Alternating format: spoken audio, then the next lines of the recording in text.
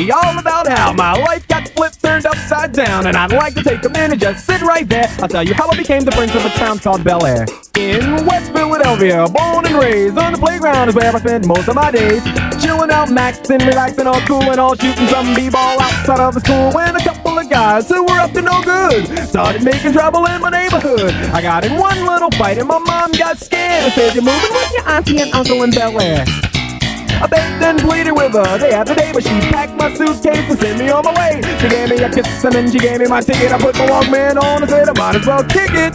First class show, this is bad. Drinking orange juice out of a champagne glass. Is this what the people of Bel Air living like? This might be alright. But wait, I hear the prissy, bourgeois and all that. Is this the type of place that they can send this cool cat? I don't think so. I see when I get there. I hope they're prepared for the Prince of Bel Air.